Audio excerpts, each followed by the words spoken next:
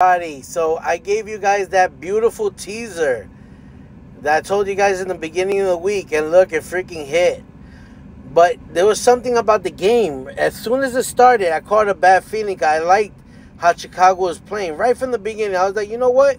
I'm gonna put the rest of my money on Chicago. Fuck that, because I'm already gonna hit 90. Like I told myself I'm already gonna hit 90. You never know if it's going to win or not. So let me put the rest of my money on Chicago. So check this out. So I did a bet with Chicago.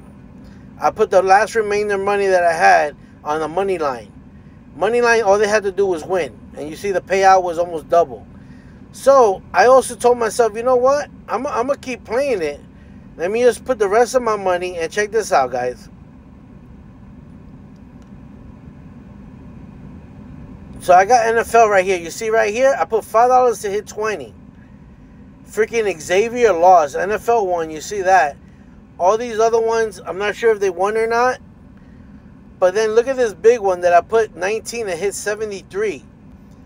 The Bears, they won. Like I told you, I went with them. Freaking Xavier out of all teams. Xavier loses to freaking Oakland. I knew Oakland wasn't that bad, but I didn't think Oakland could fucking beat them. Look at this shit. Rutgers won. Fordham won. Northwestern won. Washington State is winning right now. San Jose State is winning. Because of this stupid Xavier team, oh my God, I would have hit freaking big today. Look at it again. Xavier fucking screwed me. The rest of these would have been freaking winners. All of these would have been freaking winners. Look, I went big with Chicago again. Everything I betted with Chicago. But fucking Xavier freaking threw me off. You know what? I knew Oakland wasn't bad.